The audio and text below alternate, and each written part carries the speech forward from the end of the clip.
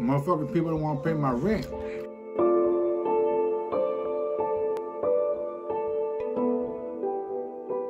For the longest time, I actually had no idea what the coronavirus was. I thought it was a joke, and as like the months went on, and then I started noticing more on the news and on like YouTube and on Instagram, and I'm like, whoa, this stuff is getting really crazy. I feel like the coronavirus hasn't affected me that bad, unless I actually got it.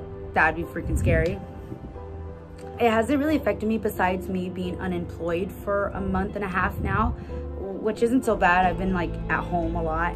But for my dad actually still goes to work, and he actually like goes to Home Depot a lot and Lowe's, and now there's like giant lines just to get in there. There's like, and then they have to like check you, and like they have to count how many people. It's like that for Walmart as well. So when I go food shopping, it's a bit crazy.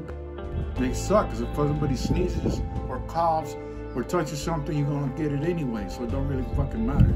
Definitely be different, and I'm hoping everybody will still keep up on the sanitizing their hands and themselves, and just keeping everything clean in stores, department stores, and everywhere where we go to. It's kind of making people think, you know, like cautiously, that these are things that you should be doing on a daily basis anyway. So it's just really enforcing that. I'm not too sure what will happen like in the future for this pandemic. I do hope that things, I can't say go back to normal, because I feel like there is no normal after this. This is like a newly found virus, and now it's going to be a part of like our lives, I'm pretty sure, for a while now.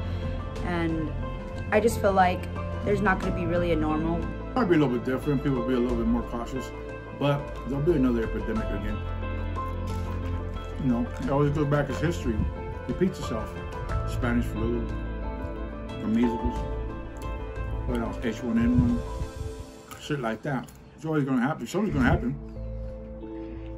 People are always going to get sick. People are always going to die. That's the norm.